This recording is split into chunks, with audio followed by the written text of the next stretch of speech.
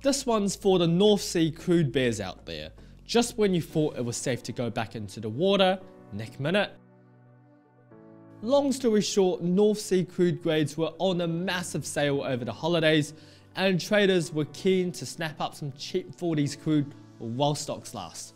We all love a good comeback story against all odds. Resilience in the face of adversity.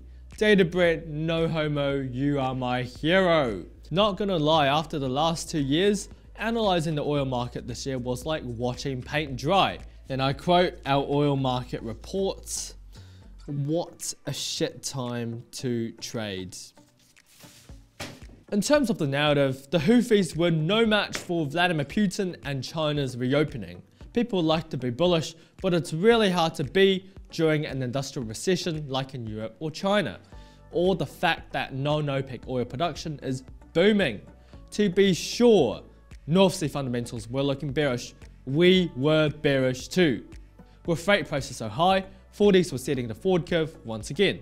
Refinery margins were pretty mid, and the Eastern Arb was closed on the back of a positive dated Dubai. But everything changed when the Fire Nation attacked. As a result, Libya's NOC declared force majeure at Sharara oil field. This would serve to tighten the Mediterranean and North Sea sweet crude markets.